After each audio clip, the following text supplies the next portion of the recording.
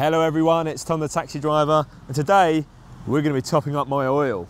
Just going to put my hood up because it's lovely outside. You might be wondering, why do I need to put oil in an electric cab?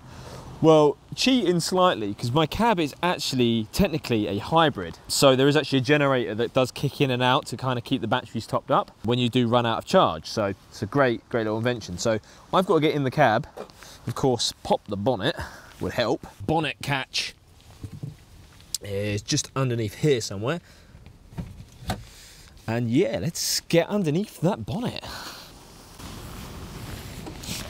This is actually quite nice, it's keeping me a little bit sheltered underneath there. A little bit of an overview about oils. So this is an incredibly thin oil. It's actually a 020 oil. Now if you know what these numbers mean, basically this refers to the weight or the viscosity of the oil.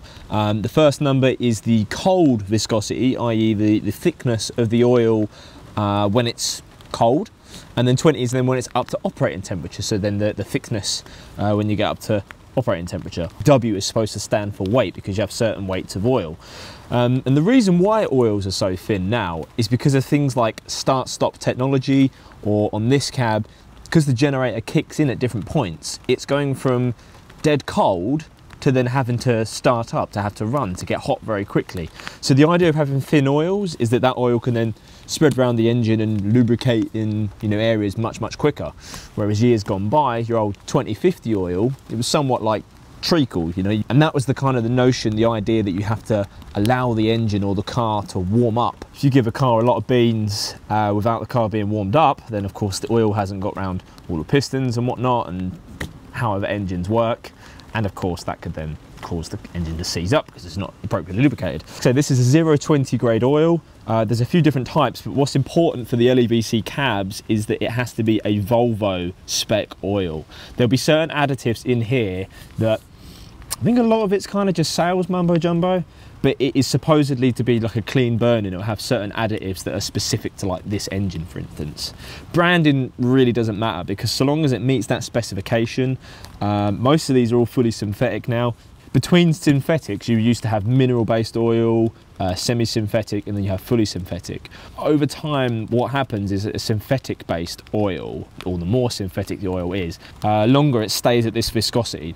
Oil tends to break down over time, obviously multiple cycles, how long it's been heated, how long it's been in the engine for. So what might have started out as a 1040 grade oil might become much thinner over time, whereas synthetic-based oil has more, don't know what the exact properties are, but synthetic based properties that stop that oil breaking down as much. So it effectively, fully synthetic is a much longer lasting oil, but most of them generally are now.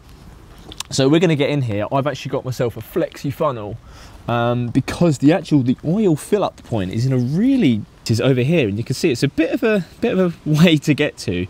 The dipstick's just down here. I've checked this a couple of times, and it's just above the minimum mark. Now technically between the minimum and the maximum mark is about 1 litre, but I'm going to be slow and cautious, because having too much oil in an engine is just as bad as having not enough oil. So we're going to top up now.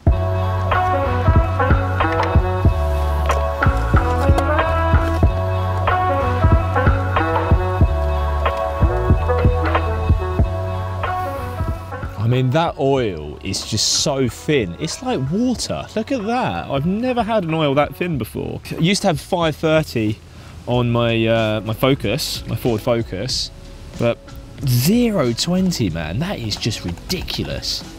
Just getting out all that last little oil and whatnot. Pop that back in there. Boom. Easy peasy. Test that dipstick. It's kind of a weird dipstick, because you can see it's not actually got like, your minimum maximum marks very well on there. It's kind of got a series, but I was kind of down here on the minimum, so let's just check that again. Boom. It should be straight in there very quickly. That's better. Yeah, you're about halfway up the dipstick now, so that's not too bad.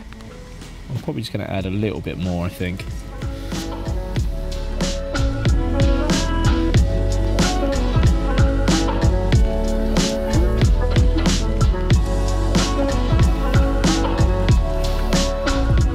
Nice. So that's it. That's how you check the engine oil on an LEVC TXE. I know not many of you own this, but it's kind of interesting to see underneath the bonnet of one of these things. If you enjoyed this video, check out some of my other taxi videos here on my YouTube channel. Take care, and I'll see you all again soon. Bye bye.